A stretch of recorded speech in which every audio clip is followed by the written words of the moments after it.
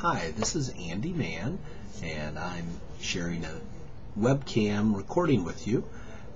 Some ways that I see teachers using webcams. The first is with Skype, that you can do a connection with another school or another classroom, and you can bring that classroom in using a webcam. And just by double-clicking on that video, it fills the screen. I like to partner that webcam with a Polycom communicator, which is like a Skype conference phone. They're about $100, and it has noise cancellation built into that.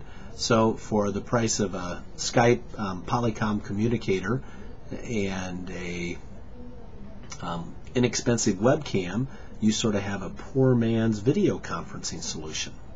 Another idea is being able to connect with schools from other locations, and a great way to find those schools is through ePals. That's ePals.com, been around for a long time.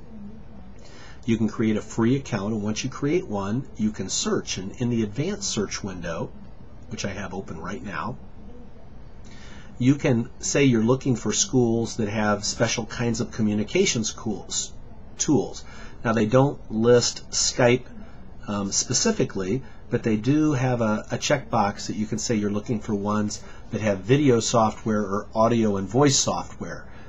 So that's a great way to be able to find some connections with schools so that you might be able to do some ePals and some communication projects.